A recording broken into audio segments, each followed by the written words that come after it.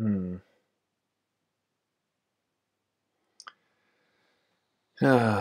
Something's not right with the internet wizardry again.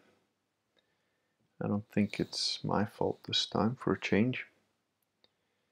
And I think this has started a new stream, so once again, kind of a mess because that's not what's supposed to happen. I am going to try and stop this and see if I can restart the other one. So if you are watching this, let's see if that works.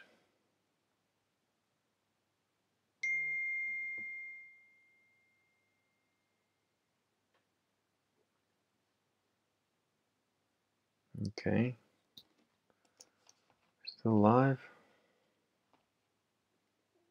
Well, 3 people here. So maybe you guys are finding the new stream, but it didn't continue the old one for some reason. Sorry about that. I don't know what's going on. The internet's been a bit weird.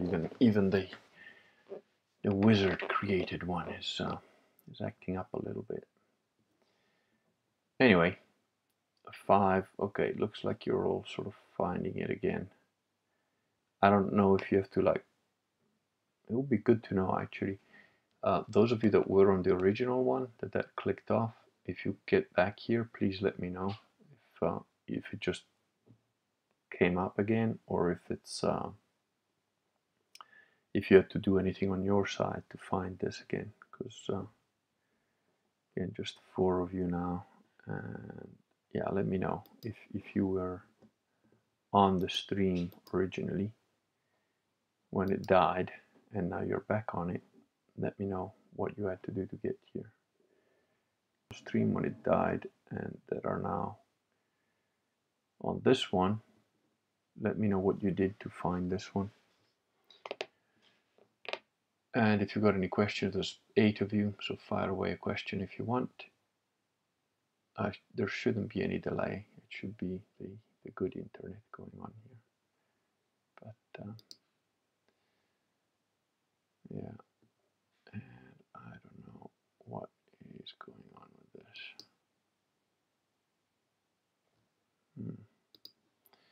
I just clicked on one of 2 active streams and got lucky. Right. So you've got 2 active ones, but one is actually dead. Thanks for telling me that, Sam. That's yeah, it's not what it's supposed to happen. And I don't know why it dropped and then it wouldn't go on. Farmer Grady found this new stream in your video list. The one is there still but stuck. Yeah, exactly. I was sitting in a buffer, backed out and found the current one on your channel page. There, yeah. Yeah, sorry about that. It's so now you know. Hopefully, if that happens, you might have to just pop out and just check if there's another live stream going, because usually this program is supposed to just continue from the one that died, but for some reason it hasn't done that the last couple of times. And I think it is up to date software, so I'm not sure why it's doing that. But yeah. I'm glad Farmer Grady is here though, because I like his opinion. He's an actual proper farmer, not like myself, who's basically a mercenary turned crusader turned up. Well, I have to farm to build up the armies. So, farmer, tell me what you think about my 3 rules that you have to prepare, execute, and then clean up. I'd really like your take on that, because I've learned that if you do not prepare whatever you're going to work first, if you do not execute it properly, and if you do not clean up afterwards, you invariably run into problems. 8 of you, I wonder if there's a way to tell the other. You see, I can't even kill the other stream. That's the really frustrating thing. It's yeah, it's really irritating that, because if I could at least kill it off, but I can't. I can't kill the original stream, which is really, really irritating.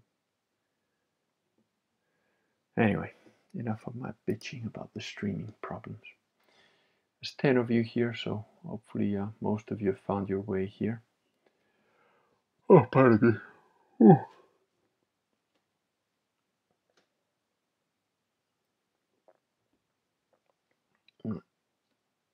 Yeah, those three are about spot on.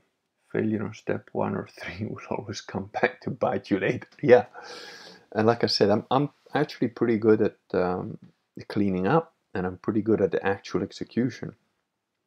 My weakness is the preparation, because it's sort of like, well, there's a problem there, and it's like before I even think of how to approach the problem, it's like, well, I've got a machete, I'm sure I can fix it. It's like, well, you have to paint a house, but I've got a machete, I'm fine. that's a little bit my failing in life, Um, it's just how I'm wired. And mind you, I'll get done. I'll get it done. It's like I will paint the house with the machete. It's just not particularly effective. And then the cleanup usually might take a bit longer. But it's oh, and today I bought a scythe. And I have discovered, not quite to my surprise, but I only figured it out when I got home, and I thought about it before I put it together. I was like, oh, this is not going to work so well for me. Scythe actually worked really well. I'm actually thinking, this is fine. Plus, it's a good Sistema movement. It's not like, one of the two henchmen tried it out, and I could see this works well. I said, dude, you keep cutting like that, you're going to do about 10 minutes, and then you'll be flat out dead. Well, if you do it properly, you can scythe the whole day, and it's just a wavy type of movement. The only problem is I'm a left-handed scyther, and there are some things that come more naturally to me with a scythe. Yes, Farmer Grady, that is how you know that he's a farmer. He says there's always unexpected crises, and that's 100% true. I'd like to point out, it's not most times, not 80% of the times, every single time you start a job, something comes up that wasn't planned for. And that's why, I hesitated to add warfare or like combat to the three things, because it's a little bit different, but it's that old maxim: no plan survives contact with the enemy. And it's like no farming preparation survives contact with the land. It's just, it will try and brutalize you somehow. And what the Farmer Grady says here is, there's always unexpected crises, but preparation minimizes them. Absolutely correct. It's 100% true. And Sam says, yeah, Murphy was an optimist indeed.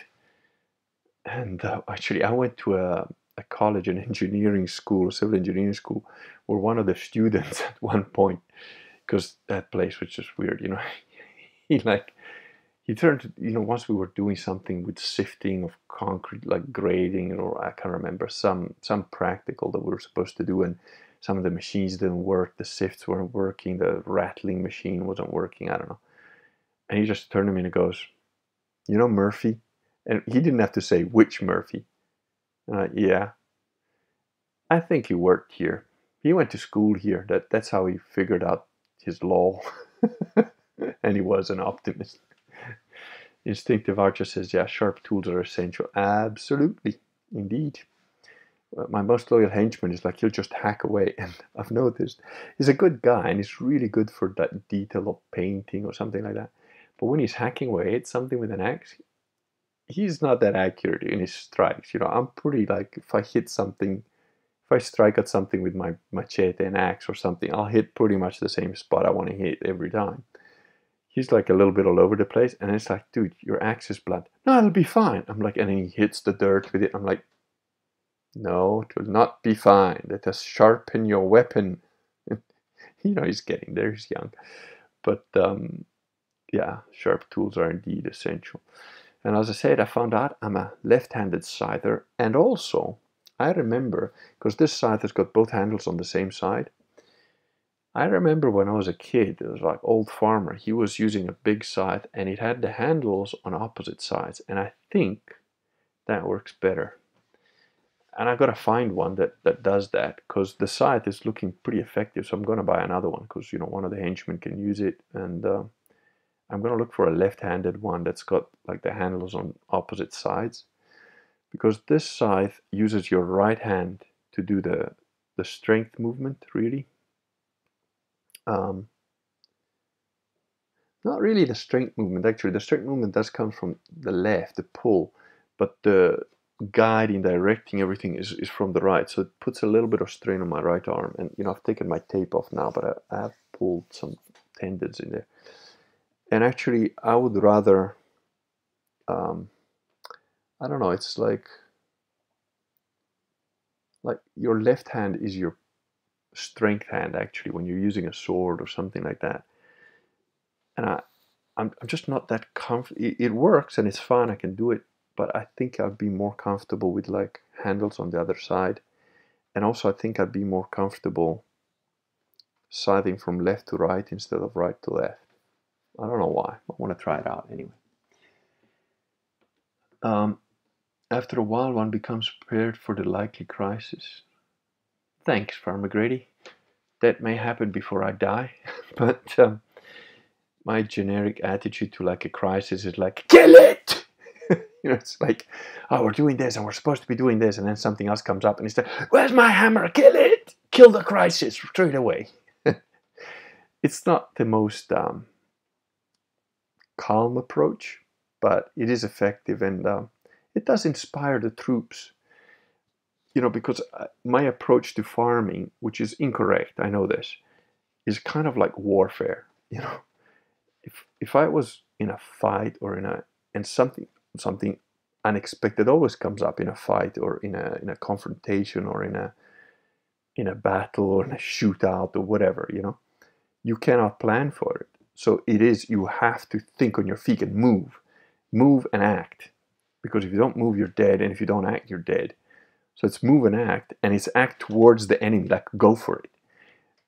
And it does help other people, if you're in a group of people, and the worst thing you can do is like hesitate or freeze up, and everybody else panics as well. But if you're like, go, go, go, fight, shoot, move to the left, it doesn't even matter if it's right or wrong, but everybody suddenly switches on like, oh yeah, go forward, So that's kind of the approach I take to farming when a crisis comes up. Everybody else are like, oh, there's a crisis. How do we approach? And I'm like, you don't think, you kill it. It's sort of like, so I don't know how long my loyal henchmen will last before they murder me in my sleep. But, so far we're getting on actually quite well. They're really good guys. I'm really very pleasantly surprised by the Catholic men that are helping me out in this endeavor, and that are, wanting to live here and work here, and, raise their families here eventually. LS16 says, spares and alternatives for critical components, and if all else fails, bigger hammer. I know, I salvaged. We found like quite a few tools we found were like rusted things that a guy just left rotting under like some crap, and we're like, oh wait, this is an axe head, we can use this. So I've got a good two-handed axe that was like a rusty blade left lying around.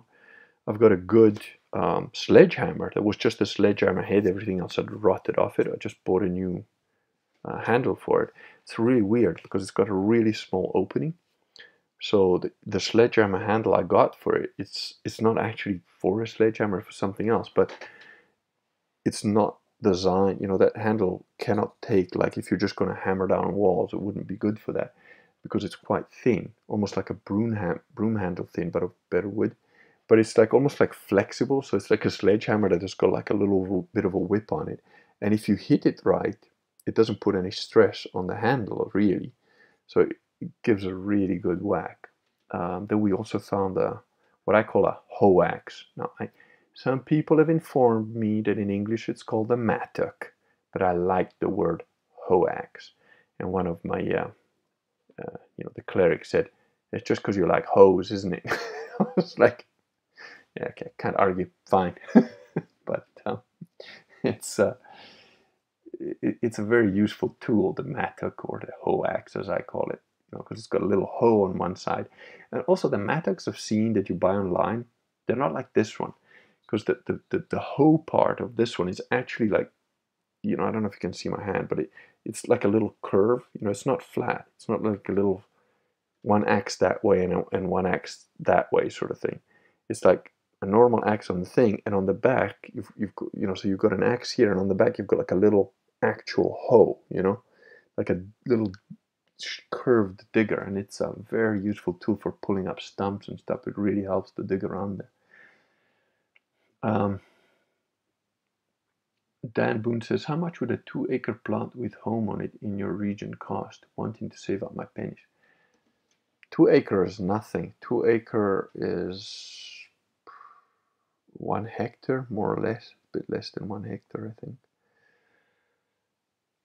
If you're going by like, list prices, a hectare would be like, can be up to like, between 10 and 30 grand, but it's not. And then on the home, depends what home on it. If it's an old home, if it's a big home, how many square meters are you talking about? But say like a smallish home, like 150 square meters, which is not a big home. You can get a 90 square meter home, but like farming houses tend to be a bit bigger because they're older. But like a 150 square meter home that maybe needs quite a bit of work on a 1 hectare plot, you could probably pick that up for like, I don't know, 40, 50 grand, something like that. Euro, that is. So a bit more, call it $60,000, something like that. But then if you're going to live in Italy, you gotta, there's some hoops you jump to. I made a blog post on it. And you have to have some kind of work permit, or if you've got legacy, if your grandparents were Italian or something, you can probably do something with that. But I'm not 100% sure how that works. Yep, Instinctive Archer says, don't hit the dirt with good sharp tools if you want to keep them that way. Yeah, exactly. Dirt is like, will murder the edge on any blade of any kind. Ben Evans, Hail Kurgan, I haven't managed to catch one of your streams live in a while. If there's a Q&A, besides land building costs, how much would you say one should set aside for starting a homestead? As much as you can. Let's see. This place, I'd say I've already blown about 10% of what it cost just to set up. But you've got to keep in mind, this was, the guy who sold me this, like, basically ripped me off to the extent that he had taken every single piece of item that you could possibly take without getting sued for it out. Like I told you, he'd cut the wires to take the light bulb fittings, on every single place of the property, leaving live wires all over the fucking outside. It's just a real piece of shit. You would have stripped the paint off the walls if you could have put it back in the tin, really. So, and a lot of that required, fixing and doing stuff up. So a lot of expenses in that. But in terms of tools, depending on the size of your farm, but one of the most essential tools is definitely a tractor. You need a little tractor, and it needs to be the right size for your property. I mean, if it's a flat 1 hectare of land, you probably don't even need a tractor. You just need, a grass cutter, and there's these, I don't know what you call them in English, there's like a little hand thing that you hold, and it just churns up the ground. And once it's churned up the ground, you can just sort of let it carry on. And once you get used to it, it's not that hard to use. But initially, you're like fighting it like a bronco. On 1 hectare plot, you can probably get away with just that without a track. If you've got one of those grass trimmers that you sit on, you've got a couple of decent tools like hedge trimmers and a couple of trimmers, probably you can get away without having a tractor. But, if you've got like a few hectares, you definitely need a tractor. The only advantage of not having a tractor is that you're doing everything the way that they used to do in the old days. And if you get used to doing it that way, even if the boogaloo hits, you can still carry on doing it that way. And also the other cool thing is we got fireflies all over the place, which is a good indicator of a very biologically stable ecosystem, which I like. I like having that. And I'm not a, like I said, I'm not a farmer by nature. So some people will be like, oh, okay, I can grow crops in between these olive trees and I can grow fruit trees. And, we got like 4 or 5 wild cherry trees, and we've got one good cherry tree, which is like the good cherries. Then we've got like some fig trees, we've got some pomegranate trees, we've got some peach trees, which nothing wild peaches, so they're not really that edible. But anyway, they got eaten alive by the bugs before we even saw any of them, before they even got beyond green. So it really, it's a very hard question to say, but if in an ideal world, whatever you're going to spend buying the property and the house, assuming it needs minimal fixing up, like say, I don't know, 10 grand to fix it up, to get it the way you want it, buy some furniture, whatever. I would want to have 30% cash set aside to like make the farm the way I want it. So whatever the cost of the house is, or the cost of the property, I would add 30% on top to get it like ship shape without, having to struggle or like work hard. I've basically run out of cash now, so it's just fucking grafting, and I have to, like, I don't know, invent some way to get some more money and whatever. So on that note, if you want to buy my books by the pallet, feel free. I'll send you a certificate of loyalty to the Kurganet or something.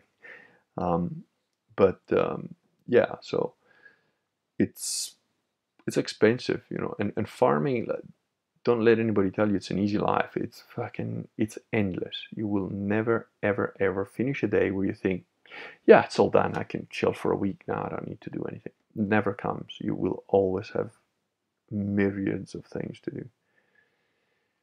And Mandy says, came to the party. Ave Maria.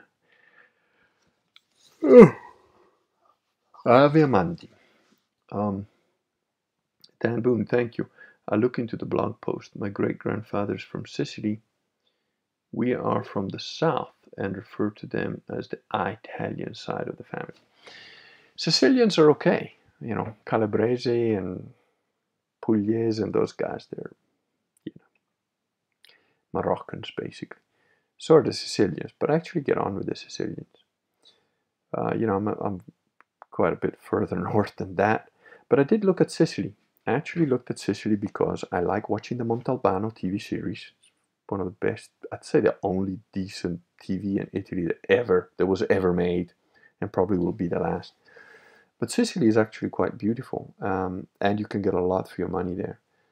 I mean, I could have bought like a 500 square meter, almost walled city with like 50 50 rooms or whatever, bathrooms or whatever.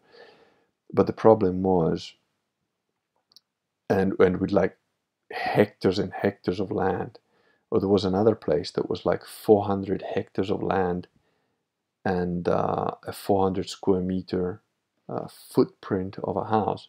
But the footprint of a house was a ruin, was literally a ruin with like fucking, weeds growing over it. You would have had to like go in there with like big machinery to tear everything down and rebuild from scratch. So you would have had the cost of not just that, but like of building a brand new house on top of it. So it just would have become unaffordable. But I mean, if I'd had the money, 400 hectares, fucking hell, that's like huge. And in Sicily, you can buy a lot of land, but again, you have to be a little bit careful because a lot of land in Sicily is not particularly fertile. It's almost desertic, which is fine for like things like olive trees and stuff like that. But olive trees, you're not going to make millions like with your olive trees. To give you an idea, like on my property, say there's about 400 trees or so,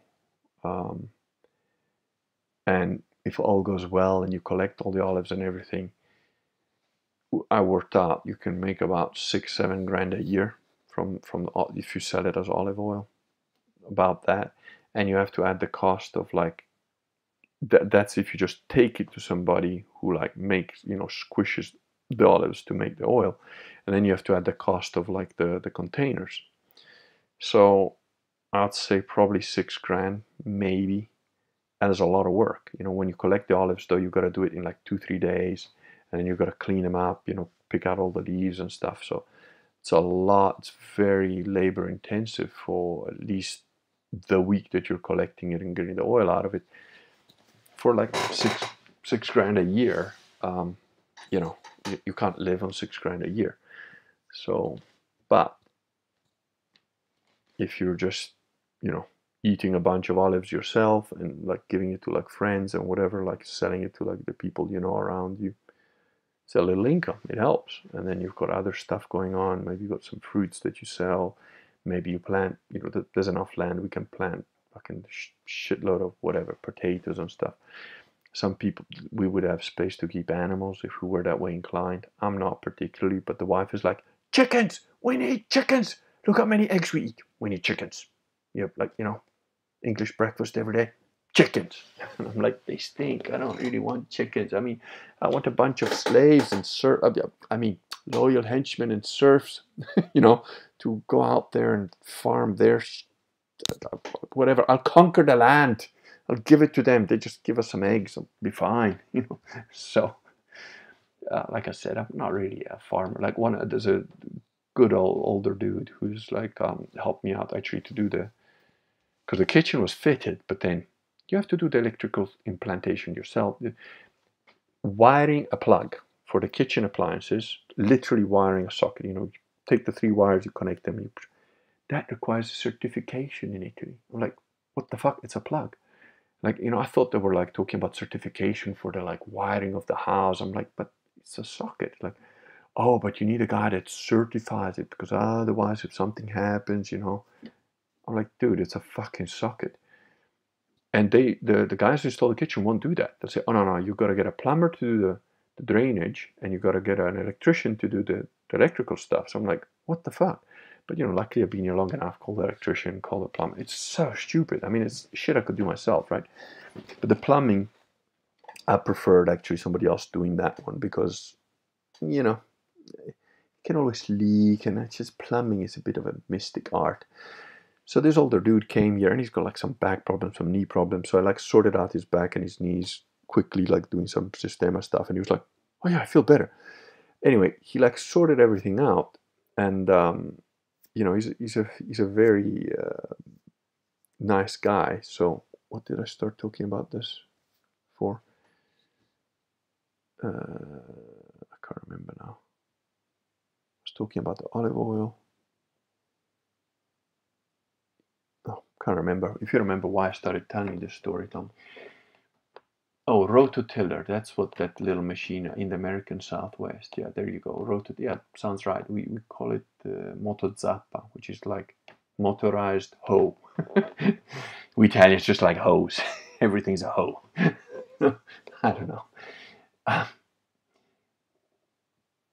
LS16 says, even a decent little lawnmower and some select attachments can make life easier. Mower, deck, rototiller, and little trailer.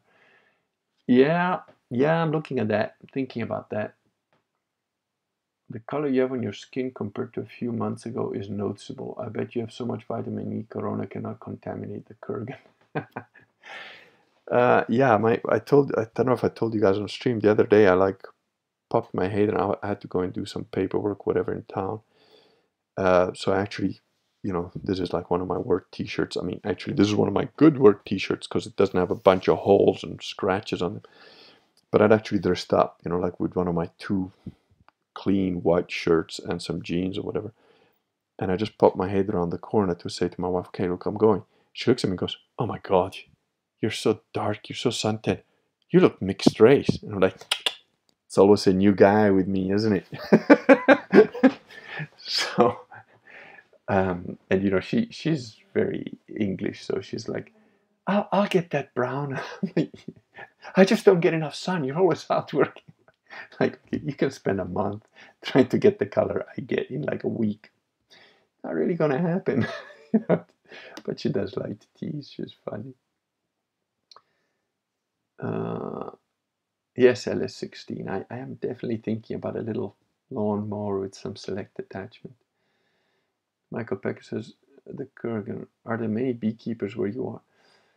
Well, we got a beekeeper who actually came to put his bees. He put like, I can't remember now, it's almost 20 like beehives. And he's taken them back now and asked him, so how did it go? And he was like, disastrous. I got like 5% of what I was hoping to get. And it's not just him telling me that so he doesn't have to give me any honey or whatever. It's because I've spoken to other people and they said, yeah, this year was horrific. It was really bad for bees. But I'm hoping that if I keep, you know, my property clean, I don't have like, we have deer in the little forest like the other day. I haven't seen one up close yet, but my wife saw a deer like looking out the kitchen window in the morning. She was making tea or something. She's like, oh, there's a deer right there. She, you know, first she thought it was a dog. I'm like, no, that's too big to be a dog. And the deer like used to like scratch their horns on some of the trees, so we got to be a bit careful because some of the trees are like fragile, and we've got a piece of forest that's original, whatever the forest in this area is. So it's sort of like protected, and we also have a couple of, you know, 2 lines of vineyard of grapes that are also like some kind of rare grape. Not enough to really make wine. Maybe you can make wine for yourself, a few bottles, but I'd have to like cultivate that, and I've only cleared the one vine. I'm going to clear the other vine, and then I want to set it up properly. You know, I like doing things, sort of doing it properly, because like all the cables are like loose. They had like brambles on them for like 2 years, so I want to replant the poles and stretch some wires across it properly, right next to it, because you know the thing with vineyards, you can actually, even if the plant is growing here, you can sort of direct it there and it'll grow but there. So I want to do a proper vineyard and then pull out all the old stuff, and you can reuse that somewhere else or whatever. Yeah, Italian bees are some of the most docile species, man. That's true. Like my son got bitten by one because we went close to the beehives, which I knew you shouldn't do. And you know, my wife wanted to see it, and she had the boy, and one landed on him, and he just like he's not scared of bugs or anything. He'll pick up anything, and just like kind of like, oh, and like it stung him, like, ow. But again, like little warriors, like, oh, daddy, oh, and like 2 little tears. Then it's like, buggy, eye. And like we pulled out the little stinger, and we just walked away. And one of the most loyal henchmen, while he was busy trimming away the brambles, I saw him like, hey, something got you. Because like, yeah, a bee got me. I just felt something going through my shirt, and I thought, it's a piece of the stuff flying around it. And then a minute later, I felt like, I was like, oh. But yeah, pretty good. It was. The bees have never really stung me. They don't, you know, if you leave them alone, they leave you alone. They just like, they bump into my head sometimes because there's like a highway of them when the beekeeper was here, and they just like dink. You know, there's like literally a little highway of bees, and when you walk through it, they like sometimes they just bump into you. But yeah, there are quite a lot of beekeepers where I am. I guess I don't really. Beekeeping is like one of those, you gotta love that shit because it's labor intensive, difficult. You have to keep the bees alive in winter. It's like, man, it's a lot of work. And I don't know that you even break even at the end of it. Ben Evans says, cheers for the insights, and that place sounds like paradise. You're only just getting started, and already you've given more useful information than the guy who yells at the moon. Oh, I know what you're talking about. A fucking idiot who thinks that zoning doesn't matter, and oh, you can just get people. Man, zoning. Look, in Italy, you can get away with most things, not because you can get away with anything, because the bureaucracy here is unreal.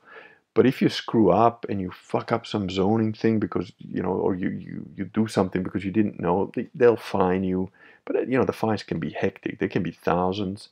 They can make you tear down whatever. But, you know, I'm pretty methodical with that shit. So it's like I make sure that before I do anything, it's like, okay, what's the rule? I go and check, even if I have to spend like fucking days to get the appointment with the government official, and then I go and talk to him and I say, okay, so this is what I've got, this is where I am, what can I do, what can I not do? Because like there's building regulations, there's all sorts of like rules about farming, you know, I don't know in the States, but in Italy you've got all sorts of regulations, like, you know, there's certain parts of the forest, like I said, that are original of this area, so you can't chop down trees. You can only do like cutting down of dead trees and whatever in a certain period of the year. You can only do certain farm work at certain times of the year. You're not allowed to do it other times. You can't use certain, poisons or whatever. Like, a lot of farmers will use, but in my, and I don't want to use that shit anyway, to be honest. Although there are some biological things that you can use that are okay, because we've got a crap load of stink bugs, Chinese stink bugs, bugs from the bug people. And they're not endemic to this area, they're not original from this area, and they just fucking destroy everything.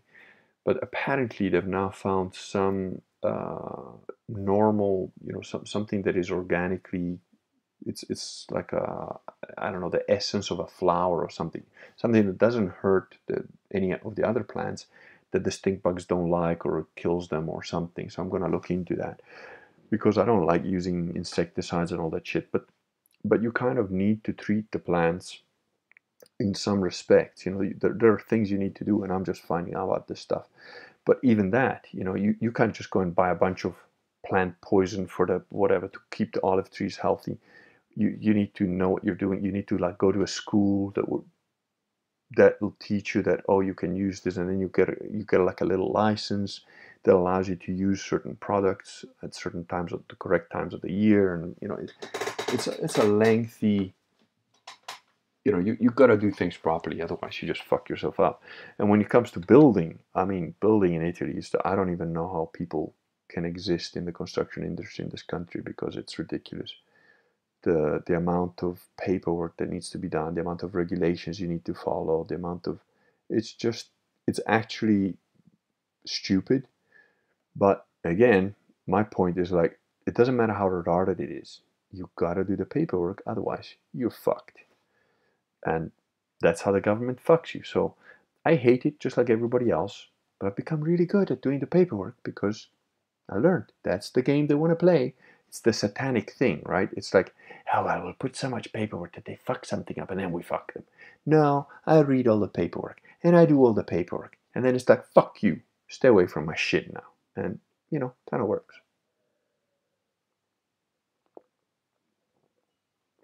Farmer Grady says, chickens are the most efficient farm animal, but having someone else doing it for you would be even more so. That's what I was talking about, the old dude that came to fix my sink, because he's got chickens, he's got rabbits, and he lets the chickens roam free, so they're true free range. And it's not bullshit, because I went to his house and the chickens just running around. I'm like, fucking hell, dude, do they even come back? And he's like, chicken, they all come back there at night. The only problem is the fox has killed 6 or 7 of them already. I'm like, fox kills your. Like, yeah, the fucking fox keeps killing my chickens and killed a couple of rabbits too. I'm like, I'm a hunter. But the thing is, he showed me his like rabbits, and they're like these really cute rabbits. Like, look, this rabbit has had 12. Like, it's quite rare. And they did, so he showed me these cute little bunnies, and I'm looking at that, and I'm like, that's really cool. I could never do what you're doing. I'm a hunter and kind of a killer by instinct. I gotta kill an animal, hunt it down, whatever. I mean, fuck, I tracked down people, when I was in Africa. Like, the work I did was like arrest people and, fucking with a gun in my hand. We did all sorts of shit, right? And I've been hunting since I was a kid. I mean, hunting is fun, it doesn't bother me at all. But to have an animal and then you grow it and you farm it and it has the babies and then you kill them and you eat them, it's like, dude, I couldn't digest that food. And he looked at me and goes, yeah, you're a hunter, you're not a farmer. There's actually a word in Italian I don't think exists in English, which is allevatore. But allevare means to raise, but you can allevare your kids, and you can allevare farm animals. So an allevatore is somebody who grows farm animals for food and whatever. And it's like, yeah, I'm not that, And I told my wife, and I said, yeah, the old man, he's got chickens and stuff. But that's what I told him. I said, look, if you get chickens and you make eggs, you bring all the eggs you can bring. I'll buy all the eggs you can produce. And he was like, oh, okay. Because he's like an older dude, and he's just like little job here, little job there. That's how he survives. So I'll buy your eggs, dude. Then I don't have to have stinky shit, chicken shit all over the place. But I couldn't. I told my wife, so like, the guy raises rabbits, and she's like, Well, so go get 6 of his rabbits. So get 6 of the little bunnies. I'm like, what the fuck? They're bunnies, you know. They're gonna fucking 6 months later. You're gonna have 50 of them. She's like, no. Sorry. She said, no, get the bunnies. I'm like, what? I'm not gonna go get 6 bunnies and then we fucking eat the bunnies. And she's like, no. We don't eat them. We just let them run around. And I'm like, they're rabbits. You know, 6 months later, you're gonna have 50 of the fucking things. And when I told the old man that, he laughed and he goes, no. A week later, you'll have none of them because the fox will have eaten all of them if you let them run around. Like, I was like, okay, with the fox again. So it's an interesting life anyway. It's funny. And Michael Pecker says that's what kids are for. Yeah. Except that this guy, when he was showing me his bunnies, he said, "Yeah, and this one had 8 bunnies, but like one died." And I'm like, "Oh, shame, it was small." It's like, "No, I've got little nephews and the kids of the next door neighbor. They come here, they play with the bunnies. But they're kind of rough kids." I'm like, "Wait, so those cute little boys that I just saw when we came here with the dad, and it looked like I don't know, it was like a scene out of like fucking Deliverance, Italian redneck. There's like a dad with a what do you call the thing with the long hair at the back thing. I forget what it's called right now. My English is getting rusty. With the redneck haircut and 2 beautiful, dirty little kids, and he's like in a wife beater vest, and like they just look cool. Like kind of salt of the earth people, and the kids were like, you could see they were like, who's this bald dude? Let's watch him, Dad. And like they all went near their dad, but you can see they're naughty little fuckers, but like in a cool way. So I said, hi, and they all said, hello. And then like the old man goes, yeah, one of those little fuckers, he just played with the rabbit and killed the rabbit. I'm like, wait, those cute little kids were like 3 or 4. They just murdered one of your bunnies. Like, yeah, shit happened. I was like, that traumatized me, man. I'm a kind soul, and if you're talking about killing heretics, burning them at the stake, no problem, I'm there. But sweet little bunny rabbit, that's just horrible, man. I couldn't handle that.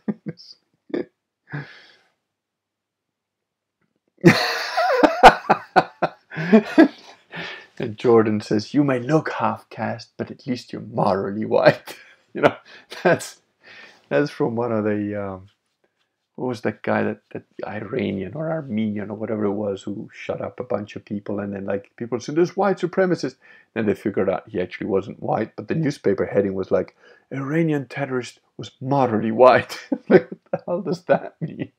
And like the second Crusader, when he came here and he saw some of the shit that the previous owner left, I don't know, man, this guy was, he wasn't a Jew, but he kind of behaved like one, and he just instantly goes, he was morally Jewish.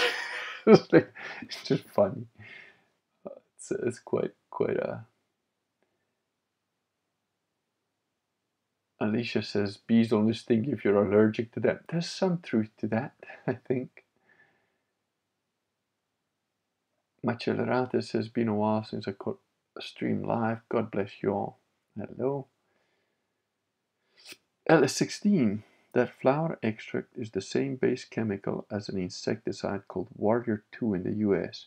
Works a little better than the ACChem version, but very tricky to handle and apply. Good stuff. Dude, I'm going to write that down because that's, it's called what? Warrior 2. Well, that's an easy thing to remember. And it is a flower extract. LS16, I am, you did mention that you're a farmer. I'm curious to know more. And if you're okay to tell us on stream, like generic area of where you are, that'd be cool. So Warrior 2, hey? Warrior 2 flower extract. Okay. And it works on the Chinese stink bugs. Okay. Good to know. And what have we got? Oh, Greeny Houdini. Hello. Yes, my weenie dog loved killing my ducks. Yeah, weenie dogs are evil fuckers. Mullet, that's it. It was an Italian redneck with a mullet. Thanks, Snipe. So yeah, it's I gotta say it's been a lot of hard work, and you know, some days it's kind of frustrating, but it's actually I don't mind this kind of work or life. It's pretty good. My little dude, he's shame. He just wants to help. He wants to get involved. He wants to do whatever you're doing. And if you give him a little task, he'll do it. You know, he'll like, okay, Dad. And it's so cute. It was one of the first words he learned. It was like help. You know, like his mom would say, "Oh, do you want some help?" And then he like, if he needs help, he's like, "Help, help me, help me." And then like when you're doing something, like, "Dad, help, Dad, help." Like he wants to help. He wants to do something. It's like he's like a hilarious little guy, man. And the one of the you know, scout took a film of him running like a pure. You can, that guy.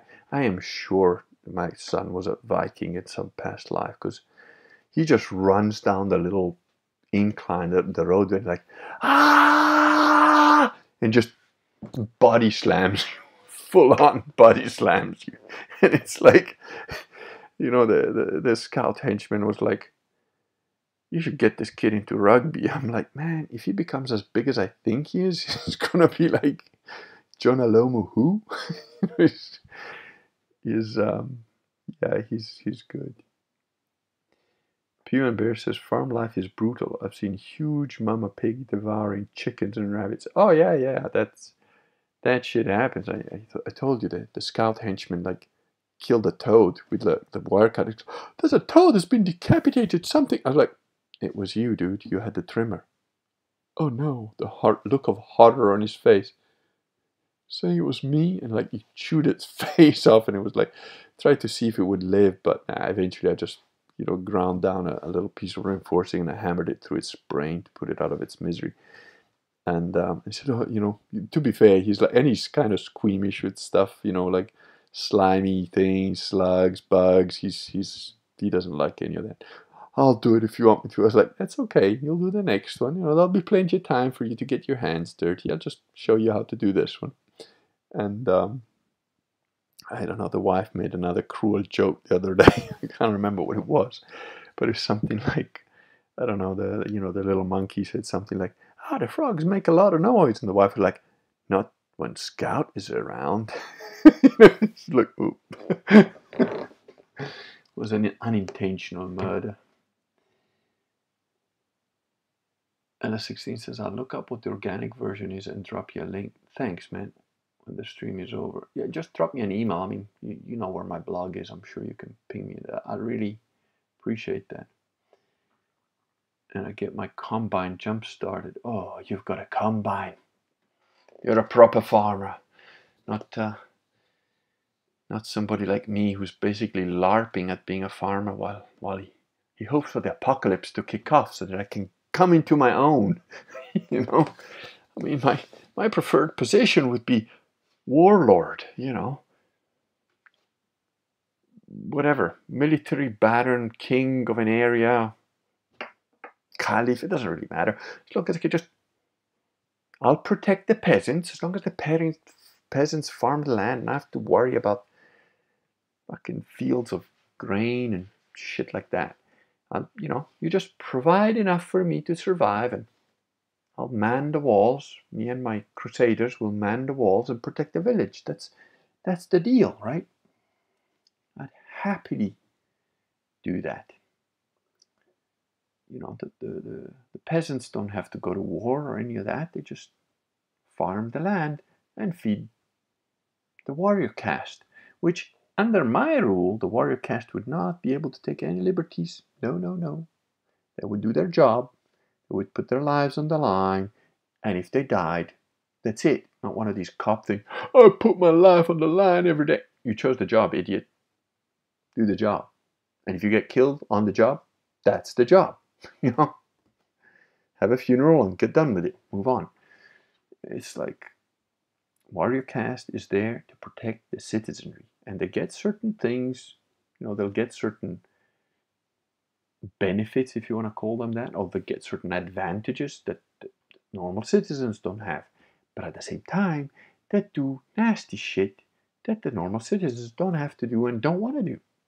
You know, pick who you want to be. That's kind of how life is. Greeny Houdini says, my daughter turned 18 and hauled ass. Cherish the younger years, that's for sure. Oh yeah, I know.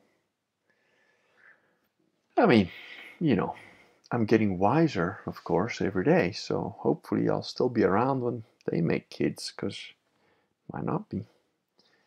But yeah, no, I do. And unfortunately, I got a shitload of work to do, so I don't have a lot of time with the kids at the moment. But as they get a little older, I plan to.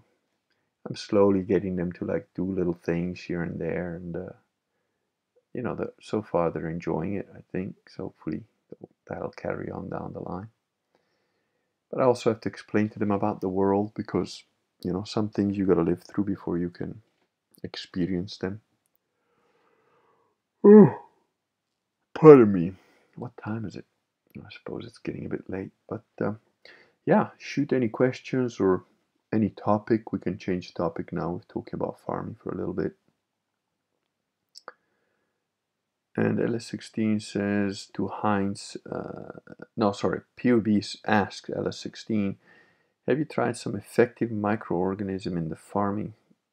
Heard good things about that stuff. Used it once, small scale, balcony. Okay. And happy about the effect. Yeah, I'm ignorant about that stuff, and it's not really my thing, I'll try and find out about it because I have to, but I'm not particularly thrilled at the thought.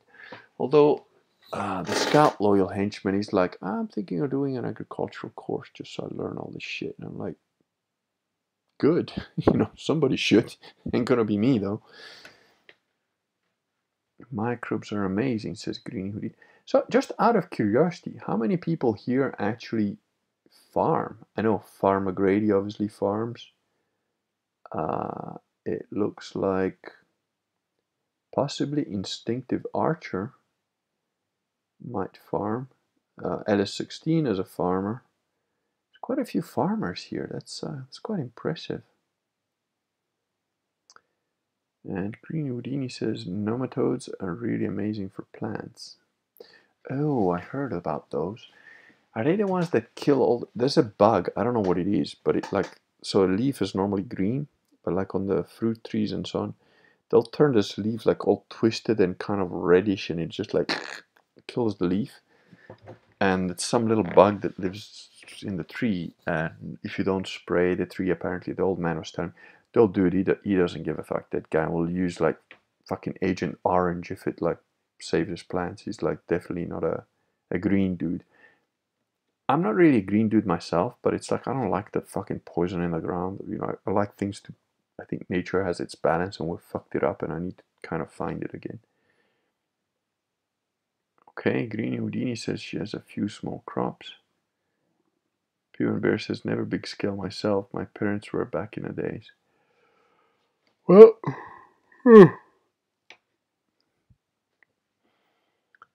I'm actually curious about you guys. I want to do a stream about you. So I don't remember. I don't notice if. So who was the other person? Oh, Sam Harsha also looks like he's probably a farmer, and I guess he's in the American Southwest. So what is that? Alabama, Texas, something like that. Where are the rest of you? Again, you don't have to give me the name of your town or whatever, but the generic. I'm interested in just the generic geographic area. If you're in the state, maybe you can just say the state you're in if you're happy to do that. Michael Pecker, my parents left the farming life when they came to Canada. I'm close enough. I don't know what the fuck you'd farm in Canada though. I mean, ice and the bitter cold of winter, I think. Farmer Grady says there's so many kinds of nematodes, good, bad, and neutral. They are all in the soil. Sam Harsha says, I'm a dirty engineer, Arizona. I like Arizona. I've been to Arizona, been to Flagstaff, been to Tucson, been to Phoenix. I like Flagstaff. It's an interesting thing because I was there to meet a woman, and I just finished reading Voice of the Whirlwind by Walter John Williams, where the guy starts out in Flagstaff. It was quite interesting. Yeah, and there was a meteorite that fell there that was green while I was there. The guy at the observatory in Flagstaff, the observatory that's named after the guy who drew the canals on Mars, whose name escapes me now. See what old age when I'm fucking busy doing a million things. I can't remember the stuff I know. Oh, who was it? Anyway, the idiot supposed astronomer who's like touting himself as a scientist, he did like a model of like, if the Earth was this big, this is how far Pluto would be. Like, that's a model I've done in my book, In the Face on Mars, and like he got it completely fucking wrong. The scales that they had and the science they had were completely off, and I was like, no, that's wrong. And the woman I was with like, well, what do you mean? No, it's wrong. Read the first 2 chapters of my book and you'll realize that they fucked it up. The scale is completely wrong. They got it wrong. He goes, I work with NASA. No, you don't. You're an idiot. But I liked Arizona, and I quite like the people in Arizona. Arizona, unlike San Francisco and Minnesota, which I didn't like, the people actually had a bit of a spine. I remember I was trying to buy a gun for export because I was working as a bodyguard in South Africa. There was a particular gun I wanted. But I realized the average American has never left his state, never mind America. So it was like, it's really easy to export guns from America. If you're a gun dealership, you can just... Lowell, that's it. Thank you, Sam. Percival Lowell. How the hell that escapes me? Maybe I'm getting senile in my old age. Anyway, I'd walk into a gun shop and it's like, okay, do you export to guns? Because I thought there's no point in talking to a guy who's never done it, who's like, oh, I don't really know how to do it, and it's just wasting his time and mine. So the first thing I do is like walk into a gun shop and go, do you guys export outside of the United States? And I remember there's one gun shop I walked in, and there's like full-on redneck, okay? He was like kind of a moonshine mustache type of guy. And I walked in and I said, sorry, before I waste your time, I want to know, can you export guns to outside of the US? And he goes, which country outside of the US? And I go, South Africa. Nah, not to South Africa. And it was like, and I mean, it was bright, brilliant white, as the scout henchman says. But it was very clear that he just looked at me and he thought, fuck you, you racist bastard, I'm not giving you a gun.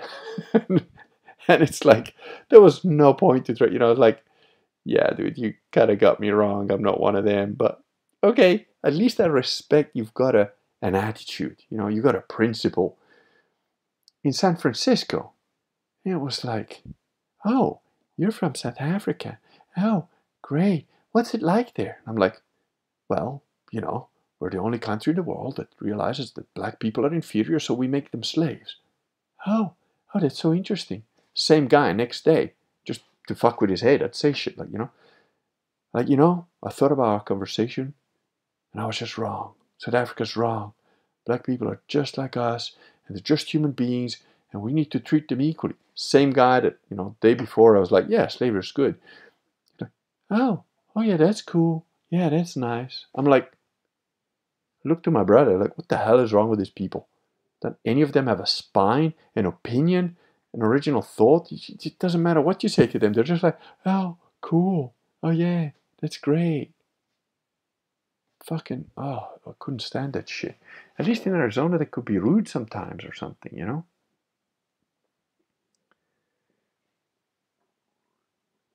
So, let's see.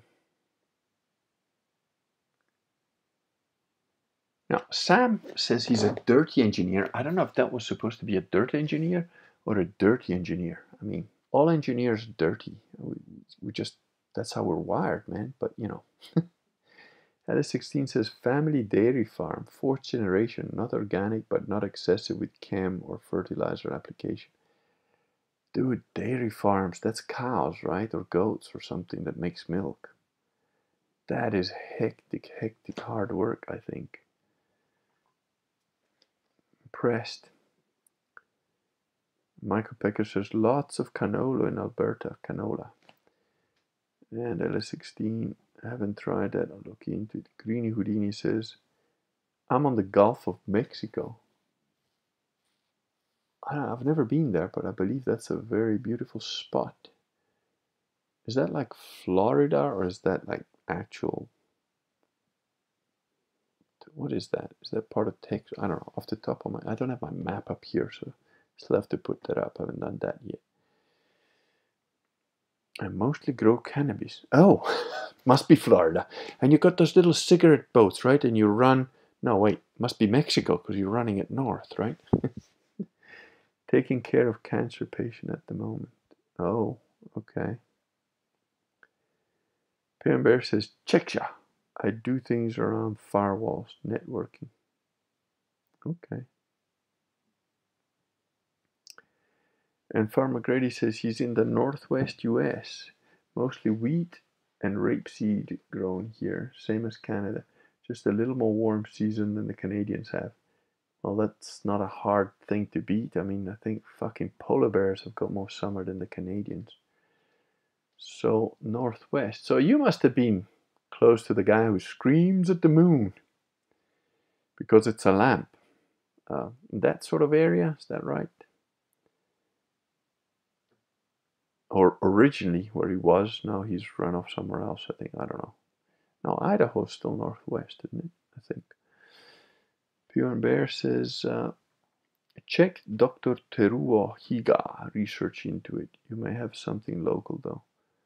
Okay, Teruo Higa. I should write that one down.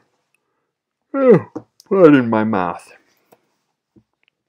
See how I tell you that when I yawn, but not when I speak like a... What's the guy's name? Dr. Teruo Higa. Okay. I'll look into that. Japanese are usually ahead in some stuff, or totally crazy. But, you know, 50-50. David Perkins at 80 degrees, sunny and thundering where I am. Oh, good. Michael Packard, David Perkins, you must know Fahrenheit is inferior to Kelvin and Celsius. Yes, indeed. Indeed, David. Greeny says, yes, well, I hear San Fran is where all the fruity men stay. Oh, it was horrible. My brother lived there for a while. It was like the most soulless places on earth. It's just gross. Chad, hello Chad. Chad, you're from South Africa. That's why you're so based. No, it makes sense. And people are always confused. I'm not black. You're kind of black, dude. You're kind of black.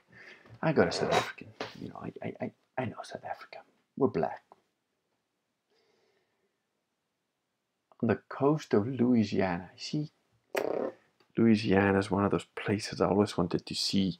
I think since I saw that film, which is now probably more than 30 years old, Southern Comfort.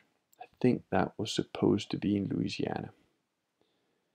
I don't know, I kind of like that whole slow, sweaty, redneck vibe that it's like, yeah, but they're kind of smart, you know.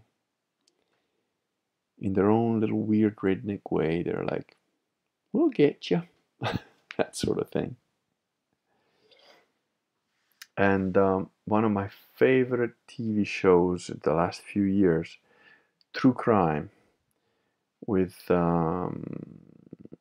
Woody Harrelson and what's the guy who always takes his shirt off, but he doesn't so much in this one.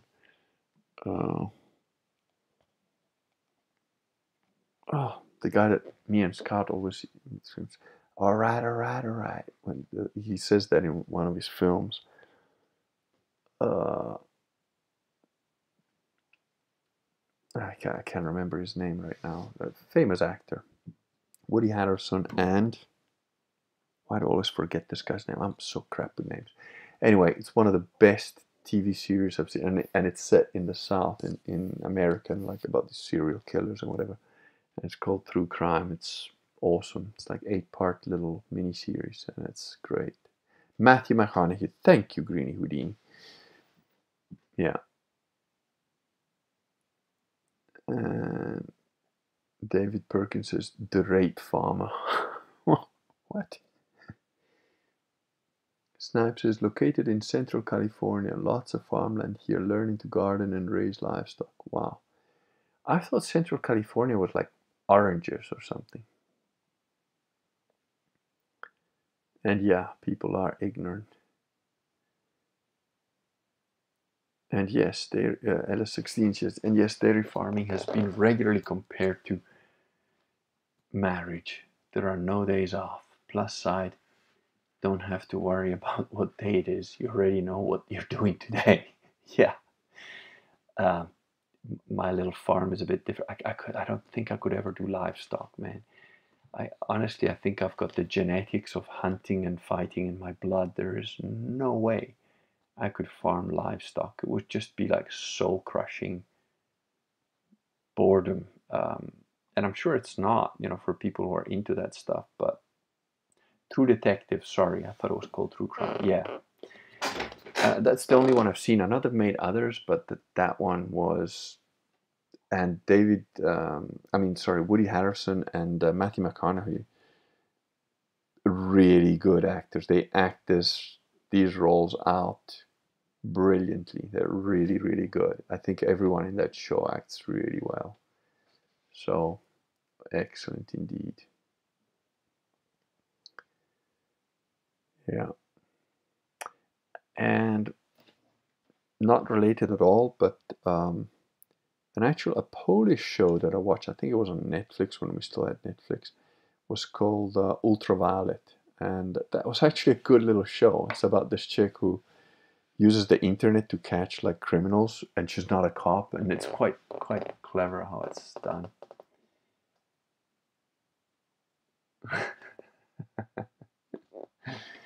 Yeah, Greeny Houdini says, yeah, Kurgan, I can see you using the mules as moving targets for fun.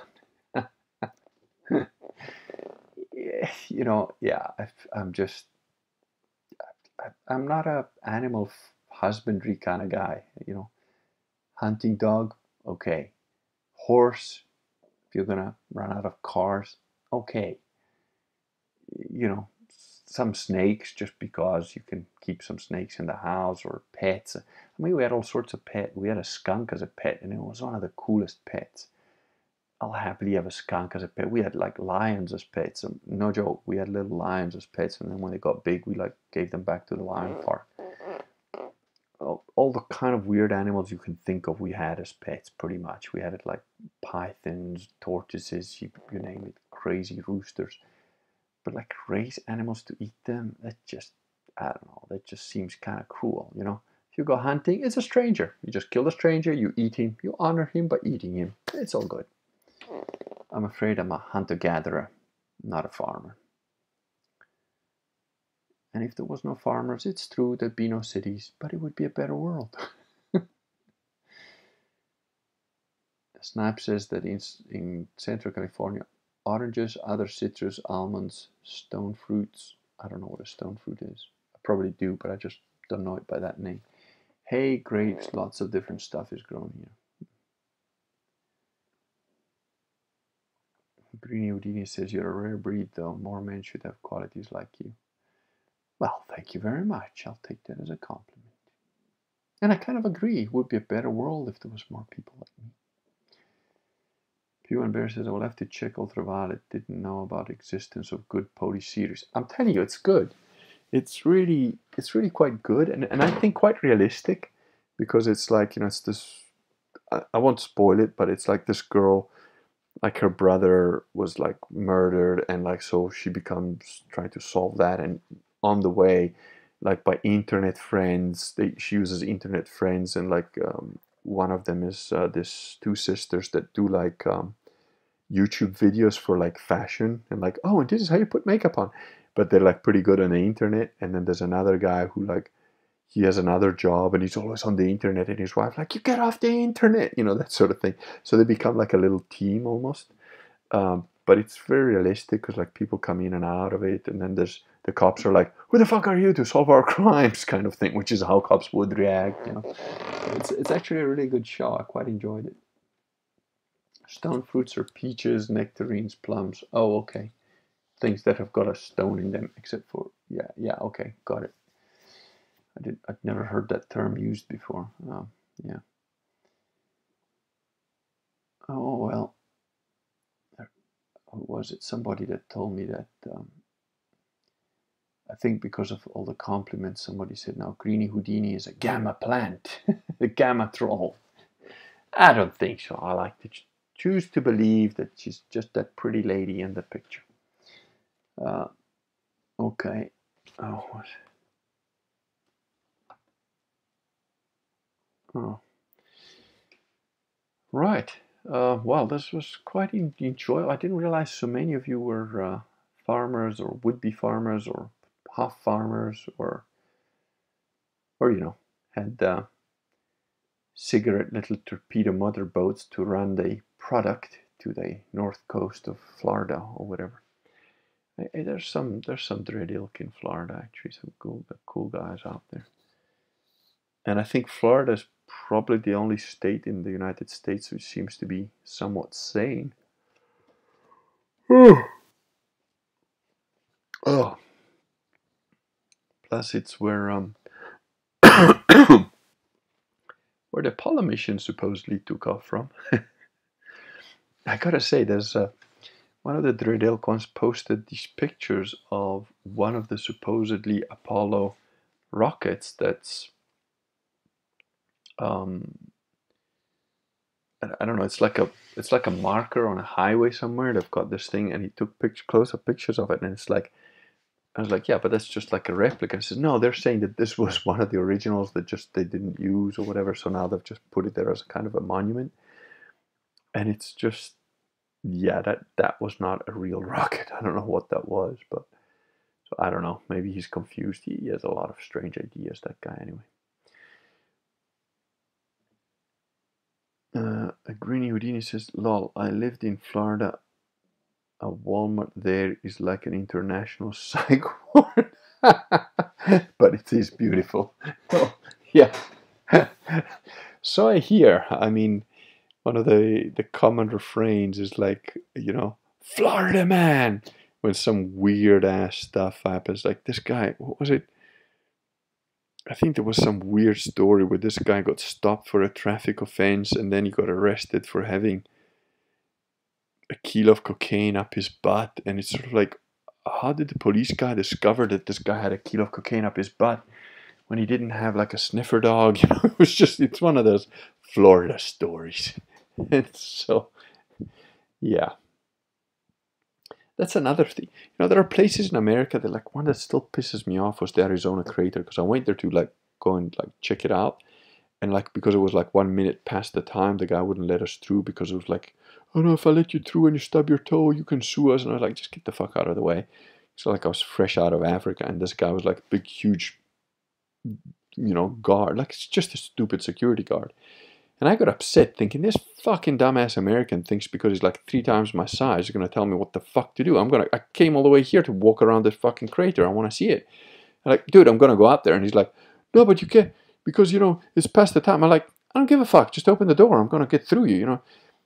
And he's like, no, but, and then I got upset because like, dude, are you going to move out of this doorway, or am I going to move you out of this doorway? Because I want to walk around the thing. And he just like crumbled, you know. He was like a 6'5" guy, like literally twice my size, not all muscle, but he wasn't all fat. And like, he just panicked. I just sort of panic in his eyes. No, please, sir, please, I'll lose my job. If I let you through that, they'll fire me. I'm not trying to be difficult. It's just, I can't, you know, that's the rules. And I was like, ah, fuck, this guy's gonna fucking cry in a minute. Like, yeah, all right, fucking leave it. But it upset me, you know, because it was one of the places that I wanted to go and check out. And Florida Everglades is another one. Louisiana, just because I want to see. Are those fucking incestuous rednecks really like that?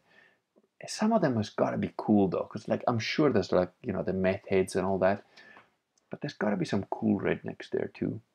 And I think there's probably some little southern towns. Oh, another thing I used to watch with one of the ex-wives was Heart of Dixie. It's a chick show, right? Used to watch that mostly because of the ex-wife, but it was kind of cute. And there's a kind of little rednecks in there, and it's this little southern town, and not particularly realistic, but it was kind of cute to watch. So I think there probably is little towns that are a bit like that. So yeah, I think yeah, of the states, I wanted to see Alaska, but now I'm getting on a bit wiser, and I've always hated the cold, and I've always hated the cold. But I thought, yeah, but I kind of want to check out Alaska. So Alaska, Louisiana, Florida, Arizona, I did check out, but I'd probably have to go back into the fucking crater this time and just dig up a piece of meteorite just to see if it really was there. And my brother told me that I should go check out Mexico because he went to see the old pyramids that are just like lying in the forest there. He says, you know, these fucking Mexicans, they don't even really make it into a tourist spot. They're just like there. Like people can climb up on them and shit, you know, because it's Mexico. I said, you'd go crazy here, man. There's such a bunch of weird, cool shit. Apart from the Mexicans, of course, but you know, there's always something. So yeah, and in the States, what else? That's probably about it. Florida, Louisiana, maybe Mississippi, just because of the name, I think. Arizona, like, and oh, I guess Alabama, because it's supposed to be like full-on redneck city, right? Yeah, Alabama. I remember like when I was still on Twitter or something, there was a, you know, followed a couple of random people, and there was you know, I was very single at the time, I think, and there was this what was her? I think her Twitter name was Tater Tots or something. I don't know. Anyway, complete Southern chick, and she never really posted pictures of herself, but like once in a while she'd post a picture that had her in it. And I'm like, actually, she's hot, and I said, you know, we kind of flirted or something, and I said something like, yeah, you know, oh, and she posted, that's it, she posted a picture of her truck, and it was like an all fucked up thing with like rust in it, but you know, she looked hot in it. I said, you know, that is the perfect redneck chick photograph, like a beaten down truck. She's hot in like short shorts, but not meant to look slutty or anything. That's just like how she was dressed in like flip-flops and shorts. Like, yep, that's the kind of picture that makes you go like, that's a good woman that you'd want to make her have 6 kids. And she was like, she just laughed about it. She goes, yeah, a guy that says that is probably pretty cool. You know, that kind of vibe of the South is what I think I'd enjoy. That sort of thing, that I think somehow people are more like down to earth and just reason, you know, in your face sort of thing. Um, oh, let's see, where are we? I've lost a few. Okay. Pew and Bear says, ironic about Florida because Florida man stories became a meme of totally crazy people doing crazy stuff. Yeah, it is. And David Perkins says, yeah, I'm sure all the dreaded boomers retired to Florida. No, actually, so, some in Alabama, some in Florida, some in some, like, I don't know, Copperhead states, or I don't know where they all are. One of the cool guys is in Florida. Yeah, Florida man threw alligator into the burger place. What the fuck? And Greeny Houdini says, I did have the chance to see the serial killer Ted Bundy's apartment when I was there. In Florida. I didn't realize Ted Bundy was in Florida. Oh, that was one sick fuck. Sam Harsh, Arizona man headlines usually involve swords for some reason. Oh, thank you for that. I always like learning about the geography and culture of a new people. Pew and Bear says Arizona man headline. Oh yeah, he just quoted him. That's pretty based. Chad. Base story is the Florida man who ran from the police and hid next to a pond only to get eaten by an alligator. How do you get eaten by an alligator? You gotta be pretty weird, stoned, weak, or something. Florida man mugshots went viral due to this extremely wide neck a few years ago. Yes, I remember that one. Yeah, and Florida man is the monster that Florida used to protect itself from worse monsters. Yeah. Greeny wants to visit Mexico someday. And Pure Bear says, after I read The Adventures of Tom Sawyer, I also wanted to go to the US to see some of these places, maybe someday. Oh, the Grand Canyon was another one which I got to see. But you know, ideally I'd like to like get a kayak and like do the Grand Canyon from top to bottom sort of thing. But yeah, I don't know. America's got some beautiful forests. It's got some beautiful geography. It's a pity about the fact that it's a Freemasonic satanic country that spews sewage into the brains of people throughout the planet via their Jewish masters and the TV and cinema. Aussie Groper says John Wayne Gacy was no saint either. Yeah. Yes, some pretty sick fucks in the States. But then again, circling back to San Francisco, after I was there a week or two, you know, my brother used to live there and I went to visit him. And I was like, after 2 weeks there, I was like, I now understand why in America you get people that climb a tower and just start to indiscriminately shoot everybody. Because what the hell is wrong with the people in this country? Also, we had never seen things like the Jerry Springer show. In South Africa, there was very limited TV and whatever. So the first time we came across the Jerry Springer show, Montel Williams, even Oprah, all that, it's all the same shit. But the Jerry Springer in particular, we gave it a name.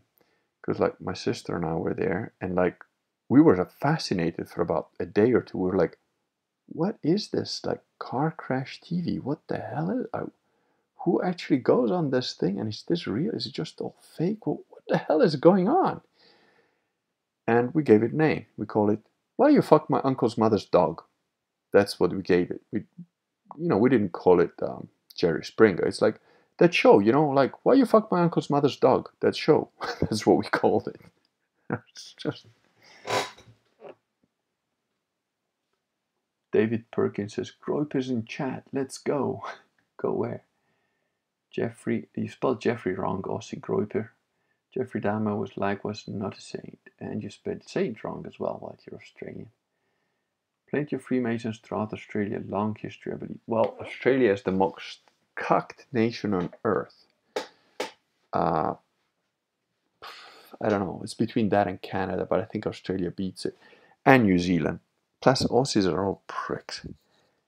I've only met one Australian I like, and he's the exception to the rule. The rest of you are a bunch of idiots, arrogant pricks that I don't like at all, and they're incompetent and lying, thieving scum. Yeah, there you go. That's Australia done. Green Houdini says, I don't support our tax dollars supporting Israel. Yeah, unfortunately, you don't have much of a say on it because most of your Senate is and all of your media is. People think I'm a loon when I tell them our country is run by Masonic Zionist Satanists. Oh, you're switched on then, because that's exactly what it is. And I figured it out a long time ago, by the way. This is not a new thing for me. I was saying that over 25 years ago. So, Aussie Groper says, Amen. Yes, it is. Most are pricks. Yeah.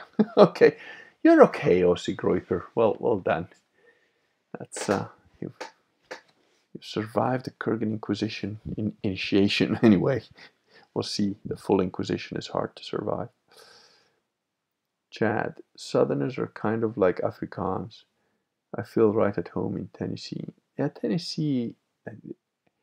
I don't know anything about Tennessee, but the name sort of like, yeah, that could also be one of those. Or is Tennessee where a film with what's that guy's name? It's called The Electric Mist, I think. And it's the guy who was in No Country for Old Men. The guy who was in Manhunt with Harrison Ford. He was the cop he usually plays a cop.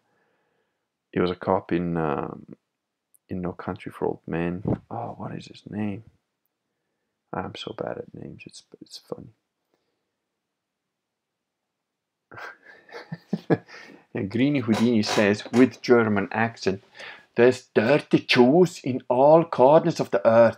I have to spell it Jew, because they shadow ban me. I think you might have a little German in you, girl. Good German don't like the Jews. Where are you from? Aren't you friends with Adam Piggott? You know, every man has to bear a cross, and Adam is an Australian. I know Adam. We emailed. He's read my books. He's done a review on one of them. He's a cool guy. He's all right, yeah. And I am Venetian, of course, the most civilized people on the face of the earth, with the most beautiful city on the face of the earth. Unfortunately, well, we've lost our empire to the vicissitudes of globalization, but if I have anything to say about it, it will be back. If I have enough time in my life, I'm aiming to become Doge at some point. And Greenie says, oh, you know, I've been searching for truth all my life, and when we find the truth, it makes me want to become this fucking radical anarchist. No, no, no. No, no. What you want to become is a proper Catholic, like yours truly, also known as sedeprivationist, but that's a word for, you know, people who don't know what a real Catholic is. Tommy Lee Jones, thank you, Snipe. Snipe is my man for names. I can't post my real thoughts because they show up at my door. I am German. There you go. I knew that you were a good German girl. With good German instincts. Yeah. The German are a funny people. I mean, I worked with Germans for like a year or so, and oh my God, they were a caricature of a people. I can't speak for German women because I don't think I've ever met one. But I've said this since I worked with Germans, you know, some years ago, quite a few years ago, like 2004 or 5 or something. And I've said this since I worked with Germans, which is I feel true compassion for German women, because most of them have to contemplate the act of sexual congress or relationship, or possibly even marriage, to German men. And I can't think of anything worse. I mean, it's no wonder always the sickest porn is German, because, you know, the poor women that do that kind of stuff are used to German men. And after you've done that, you know, I don't know, doing bestiality with pigs in mud is just like a fun day. Truly, German men are some of the most fucking idiotic humans on earth. Having said that, one of the coolest guys I met on, I'd say the coolest guy on that whole site, was a German guy, but he was East German, but full-on German, man. That guy was like, no, this has to be done this way. I don't care what anybody says. I don't care whether I'm allowed to do it or not. That's what I have to do, and that's what I'm going to do, and it's going to get done that way. And I don't care if I get fired, because that is the job. And I was like, I like you, Otto. And he looked like, you know, he was a tall guy who jogged regularly, because German, you know. No, I have to jog 3 to 5 kilometers, 5 kilometers on Wednesdays, Tuesdays, and Fridays, and 3 kilometers on Mondays and Sundays, you know, whatever. And I was like, Otto, tell me a bit about yourself. I'm from East Germany. Yeah, I had to escape from East Germany when I was 18. I jumped over the wall. You know, I didn't tell my family anything, of course, because I was like, what did your family? You couldn't see them again because, like, you know, yeah, of course, I didn't tell them anything because it's only worse for your family if they know. So I just jumped and ran away to West Germany with the few dollars I had in my pockets and clothes on my back. And yeah, like, fucking hell, when you were 18. Yeah. So did you know anybody on the other side? No. I knew nobody. I had no money. But, you know, it was a bit hard. But then I was okay. Now I'm married. I have 2 children, a good job. It's all good. It was like, he looked like an accountant, tall dude with like round, you know, little glasses. Who you think like, he's just like a weak little dude, you know, he's just like a guy. You're like fucking steel mind, you know. Awesome dude. But yeah,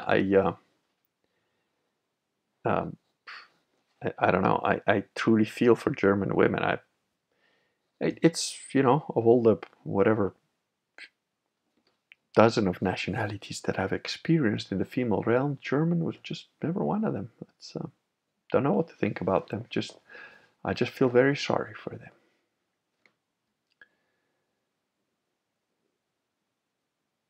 Okay, let's see.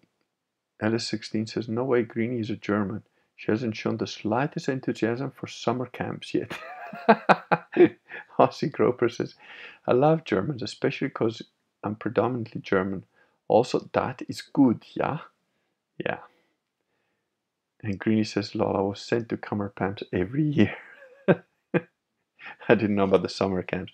I do know about the sandals with socks, though. Wrong thing.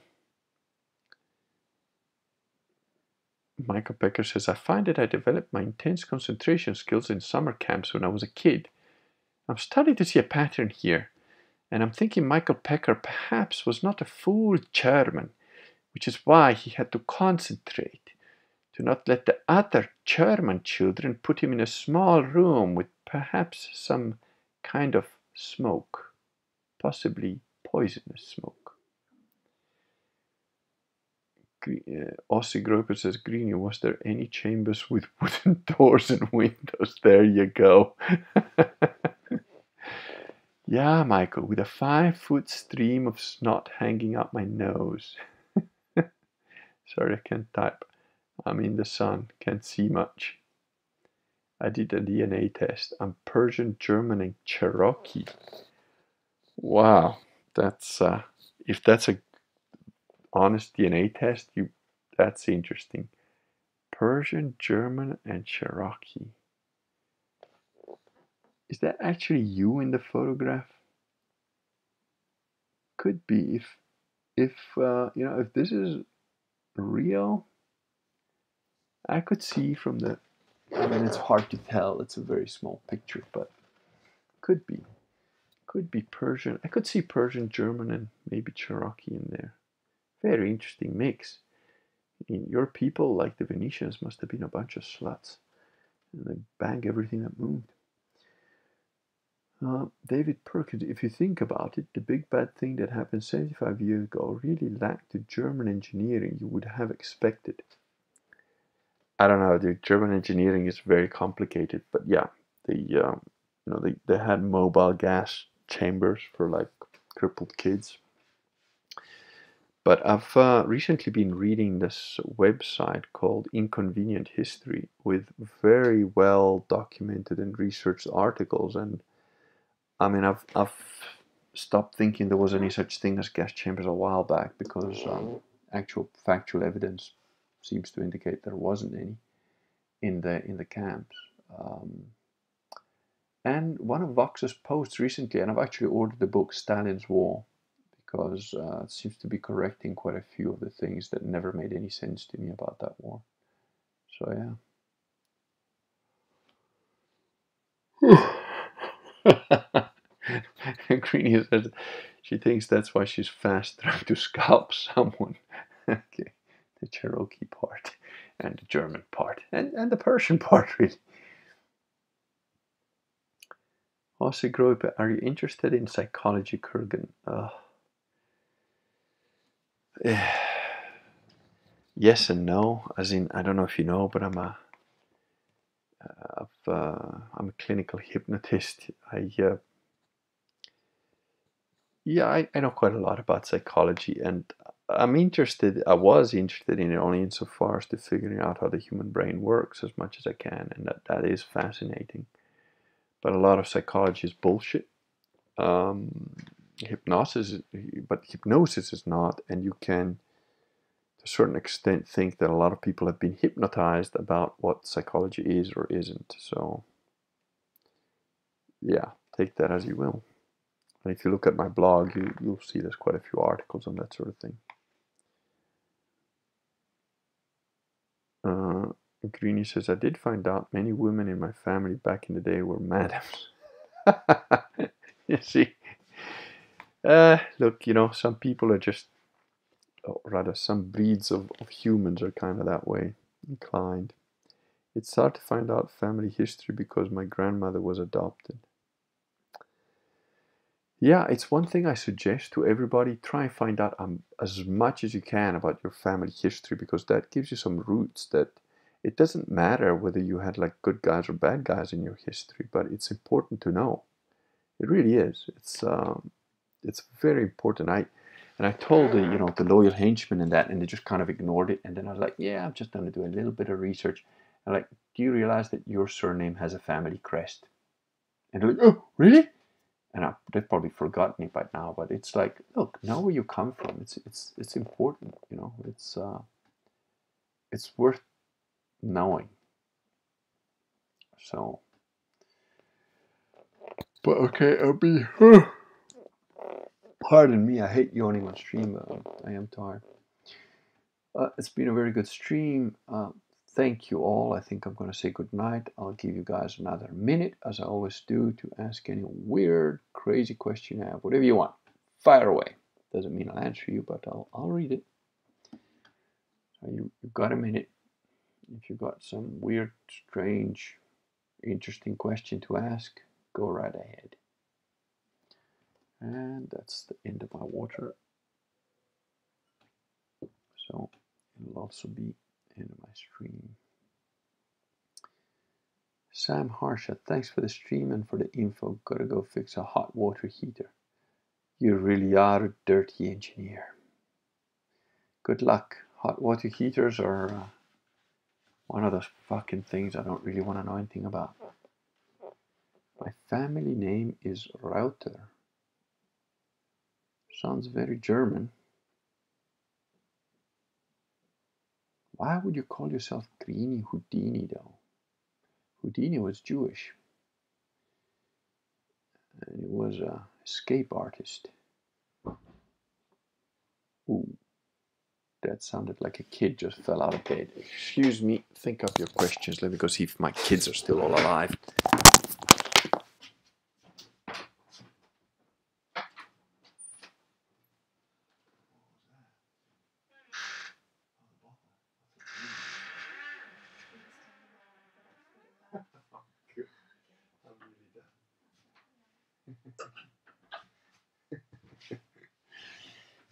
Oh no. It was the wife's. Like falling out of bed. Okay. Thanks for streaming. Good night, Kurgan and Immortals. Michael Pecker said, why? Why what? Good night, Kurgan and Immortals. God bless. All right. Well, thank you all. Really enjoyed it talking with so many farmers that can share my pain. Although, you know, I'm sure you guys have probably got it harder than I do because I don't know what the hell I'm doing. All right. Good night and thanks again to all of you.